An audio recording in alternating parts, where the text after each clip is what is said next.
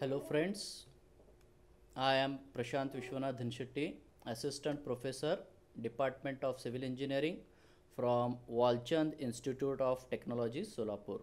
Today I am here to explain you about the shear force and bending moment diagram for a cantilever beam with point load or UDL or combination. The learning outcome of today's lecture is, at the end of this session, student will be able to understand the behavior of cantilever beam under different point loads and UDL, and they will be able to represent diagrammatically the shear force and bending moment diagram for cantilever beam. So what is shear force and bending moment?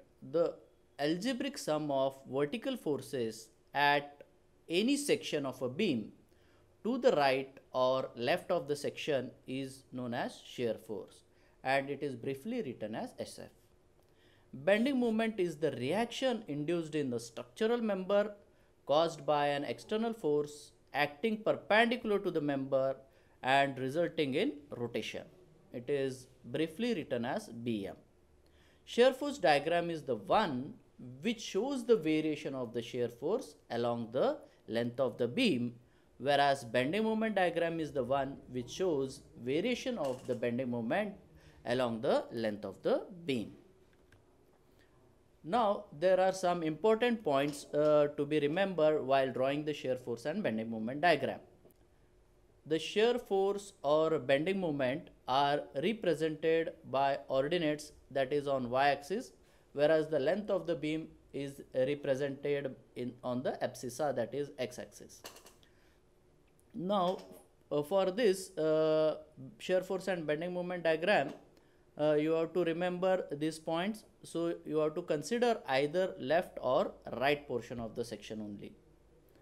So add the forces including the reaction normal to the beam on one of the portion. If the right portion of the section is chosen, a force on the right portion acting downward is positive, while a force acting upward is negative.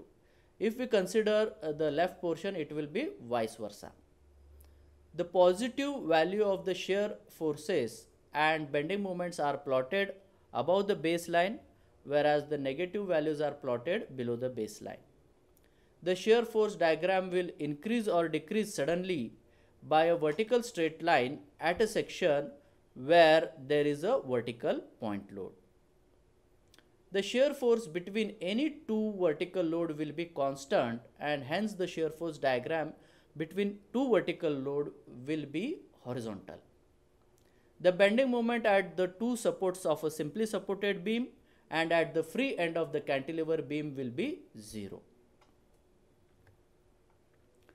Now we will consider a cantilever beam with a point load at its free end. So here there is a beam AB of length L which is having a point load W at its free end. So let Fx be the shear force and Mx be the bending moment at any section XX. And we will consider a distance x from the free end. So the resultant force acting on the right portion of the section is W, which is acting downward, and hence it is positive.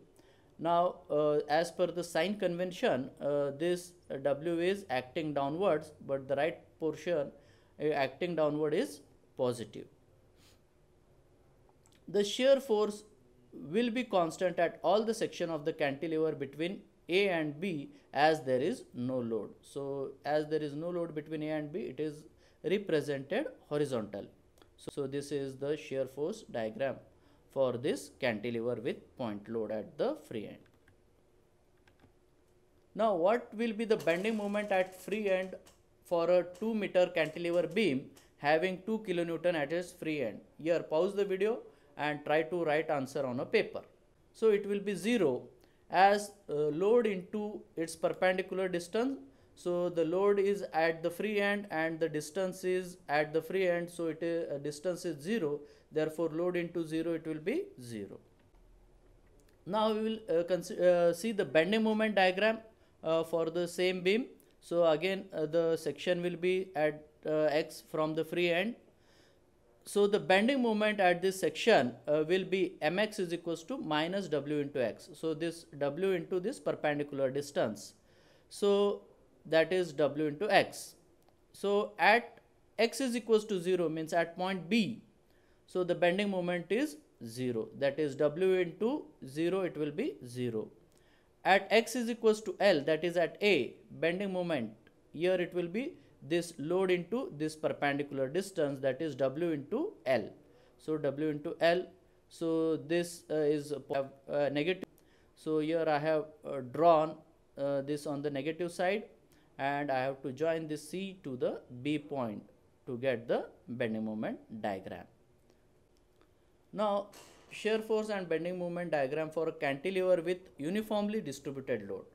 So here cantilever beam is there with a uniformly distributed load of W per unit length, and I will take a section XX at a distance of x from the free end.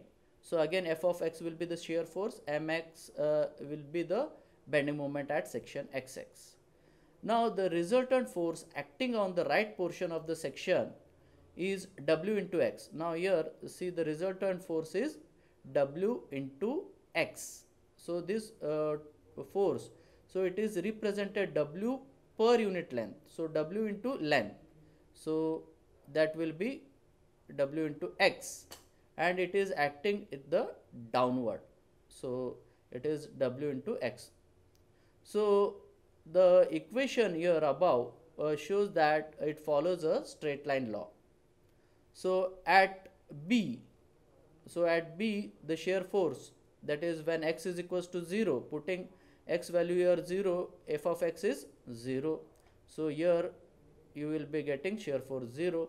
And at A, when x is equals to L, f of x is equals to again w into x, where x is equals to L, it is WL.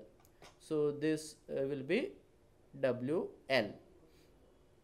So after drawing this WL, I will join this, it will be a straight line law. So this will be your shear force diagram for UDL. Now bending moment, again the bending moment here, if I consider the resultant load, so it will be acting at this center, means at x by 2. So I have to find out the resultant load and the distance between this section XX and that point load. So the load will be W into X, and it will be acting at x by 2 from this section. So the bending moment at a section X is given by, so the load on the right side portion into the CG of that load from X. So mx is equals to minus w into x, and it is acting at x by 2. So seeing this equation, it shows that it follows a parabolic law, as it is a square.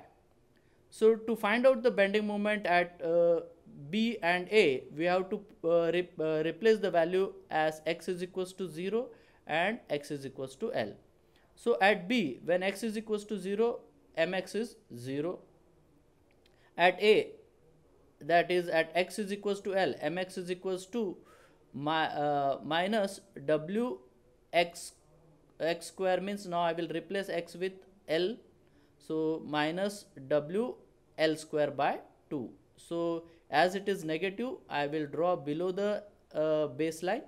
So minus w L square by 2, and this follows a parabolic law. So this is the bending moment diagram for a cantilever beam with UDL.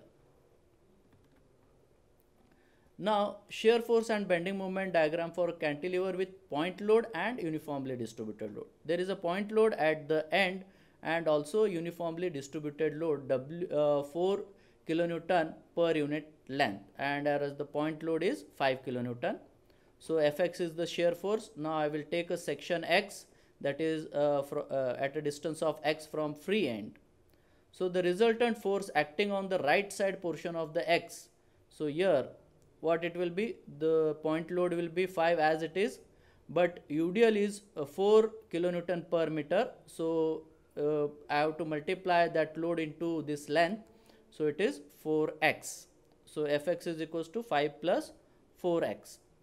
So this above equation shows that the shear force follows a straight line. So at B, when x is equals to 0, f of x is equals to 5. So it is positive. I will plot a 5 here.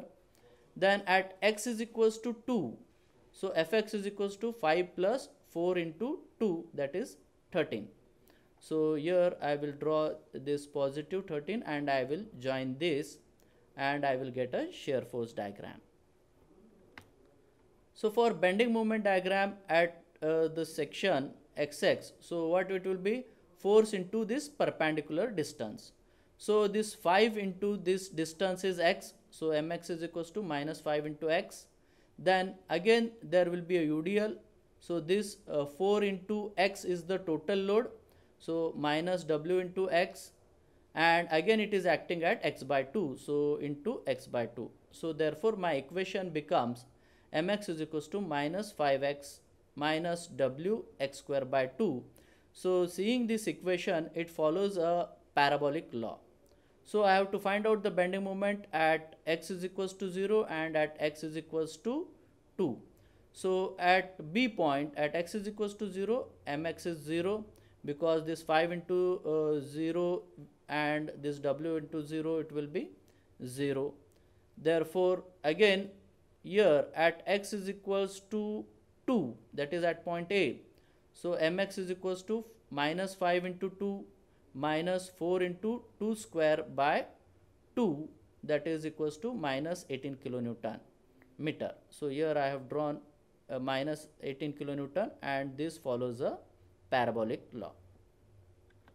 So these are the references which I have referred. Thank you very much for watching my video.